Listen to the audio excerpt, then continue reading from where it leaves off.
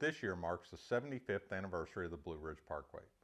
We thought a fitting tribute would be to pick one of our favorite places and go see it. A couple of the greatest treasures in the entire state of North Carolina are located just off the Parkway. They are the two small Episcopal churches, just 12 miles apart. They house full-wall frescoes by the famous artist Ben Long. Fresco is the painting medium employed by Michelangelo when he painted the ceiling of the Sistine Chapel. It involves mixing sand and lime, then placing the mix on a wall and painting it while it's still wet. The painting actually becomes part of the wall. Fresco painting is a difficult art because of the rapid bonding of the pigment to the wet plaster. We were thrilled to have a conversation with one of the church's docents, Walt Scraw. This parish has two churches. They are the two churches it's the parish of the Holy Communion. We have two churches, St. Mary's, which was built in 1905, and this one, which was opened in 1907, which is Holy Trinity. This is where Ben Long did his very first frescoes in the United States. The one over at the other church. This was his fourth one. He put these in 72, 74, 76, and 1980. This one is where I met him the first time, and now I've been here in the parish about 10 years. And they're lovely little churches, but this one, for instance, was abandoned. In 1947, 1970, the Episcopal Diocese decided to put a roof on the building and keep it, along with the medical building across the street. Then 1977, or late 70s, early 80s, Dr. Fulton Hodge, who is in this particular fresco, is the model over here on the right, was the pastor, and he wanted to live over here, so they rebuilt the medical center across the street, and we're doing this. And he was over at St. Mary's and talked to the young man who was the Doubting Thomas on the end of this Last Supper painting, is Ben Long, the artist, in 1980.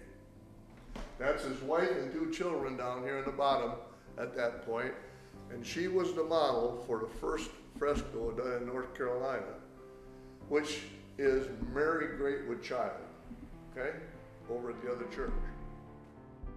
That's the way this thing got put together.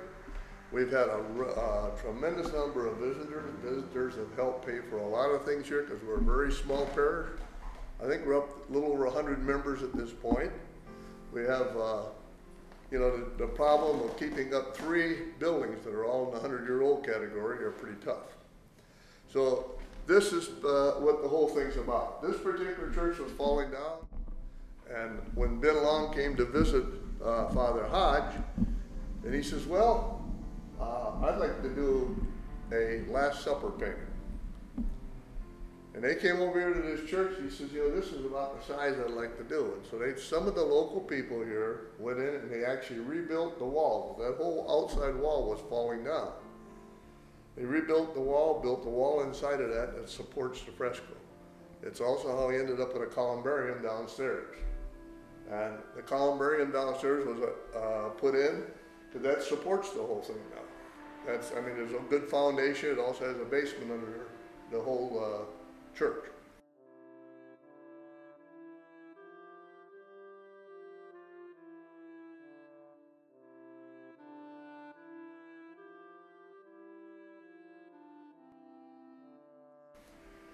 The rest of the church, and the history of it is 1980 to start putting this in, and he had 20 students here with him at that point. And if you look, there's 2 or 3 student frescoes here. The one in the back up here, there's one out in the vestibule, and there's another one downstairs.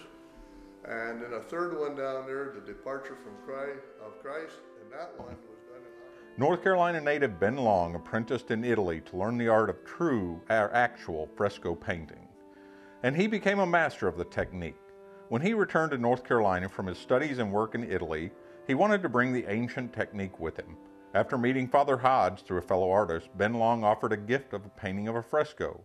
Father Hodge reportedly said, "We'll take it," followed by, "What is a fresco?" And Ben couldn't make a living here. It said that was his 90th. He had already offered it to 90 people through Piedmont, North Carolina. And everybody says, "Yes, you're crazy. You can't do that." But fresco painting's been around 3,000 years. How many folks, do you know what the number of folks who come in to see these frescoes every year? Well, we're running on a little over 30,000 a year now.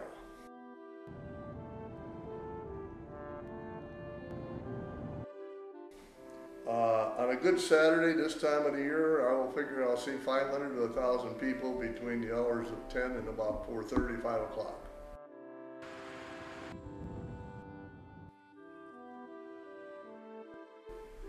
The fall of the year, during the color season, we'll get I've been here when I've had 1,500 to 2,000 in a day.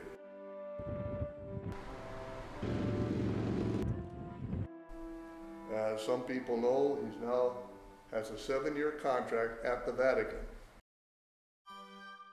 All of the visitation takes its toll on the paintings and churches that house them.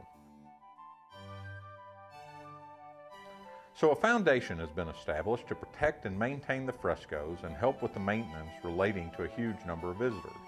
For more information, you can visit the Ashe County Fresco Foundation.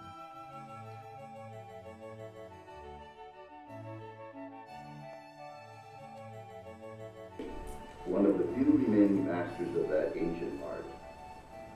Although known for his work in Europe, Long had not yet